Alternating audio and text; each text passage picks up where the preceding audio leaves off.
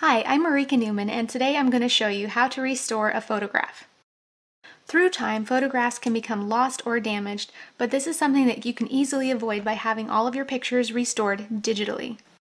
The first thing you'll want to do is place your photo into a scanner and scan it into your computer. The next thing you'll want to do is open up your image in a photo editing program such as Adobe Photoshop.